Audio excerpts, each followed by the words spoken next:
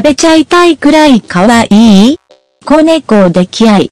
ハスキー犬と子猫の情事。可愛い気持ちや愛おしいと思う感情が溢れてしまうと、食べてしまいたくなるような衝動に駆られることがありますが、猫を愛しすぎてしまったハスキー犬がいます。猫は迷惑なのではないかと思いますが、どうやら猫もハスキーのことはまんざらではない様子です。飼い主さんの膝の上でくつろぐ猫。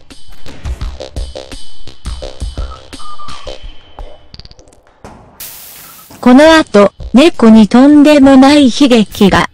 と思いきや。どうやらハスキーは、普段飼い主さんが猫に接する行動を真似しているのです。小刻みに口を動かすことで猫を撫でているつもりなのでしょう。赤ずきんちゃんの童話のように、ハスキーが狼に豹変しないと良いのですが。可愛いから食べてしまいたいと思う気持ちは、筆者にもよからくわかります。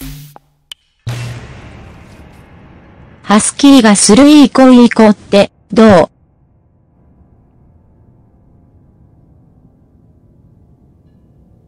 少し得意げなハスキーと、無抵抗の猫。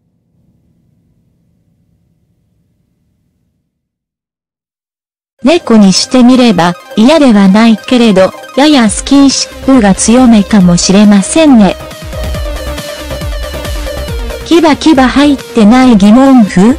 ちょっとだけ痛いかな。でも、愛しているんですもの。仕方ないですよねから。そして、これが続くと間違いなく猫がびちょびちょになります。ハスキーが猫を溺愛する動画は、こちらから見ることができますよ夢中になるって、こんなにも可愛いんですね。